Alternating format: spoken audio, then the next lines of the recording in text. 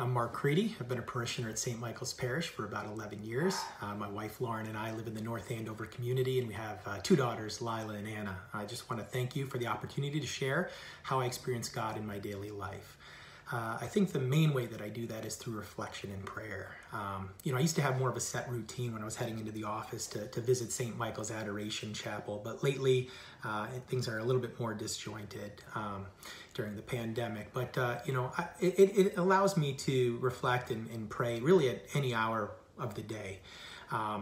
Anytime that I can find that I'm present and being mindful and really just able to give thanks to God for his greatness and the wonder of the world around us and all the things that we're grateful for.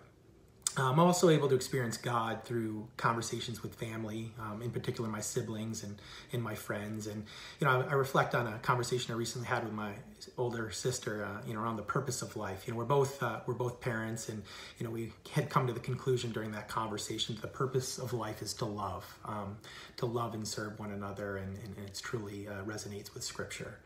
The importance of love, it's interesting. I was just shared the trailer of a documentary called The Love Affair with the Brain. I haven't seen the movie yet, but it talks about the 5 factors that are essential to optimal brain function and brain health. And some of the factors are quite obvious: diet and exercise, or experiencing new things, or challenging the brain. But one of the 5 factors was love, to love and to be loved. And I just thought that was so priceless, in the design by God, that love is so essential to optimal brain health and function.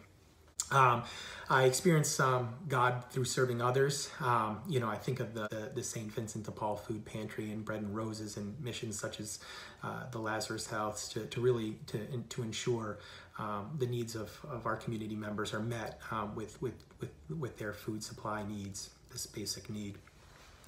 For the past several years, I've participated in faith formation groups. It's a small men's group on Sunday nights, really connecting with parents in the parish on a much deeper level. And I have to say that this time has been really transformational. This experience has been transformational, really just helping me to multiply my faith journey and to really accelerate my learnings within the Catholic Church.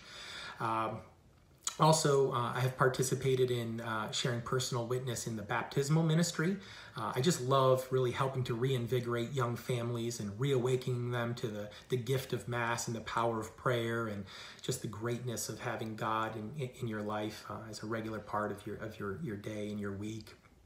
I also feel like through compassion and empathy within my workplace and in my community and neighborhoods, I think that's essential to provide being a loving person and to loving one another.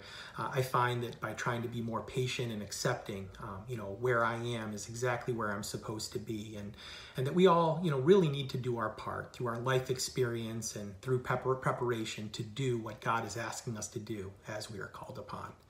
Thank you very much for your time.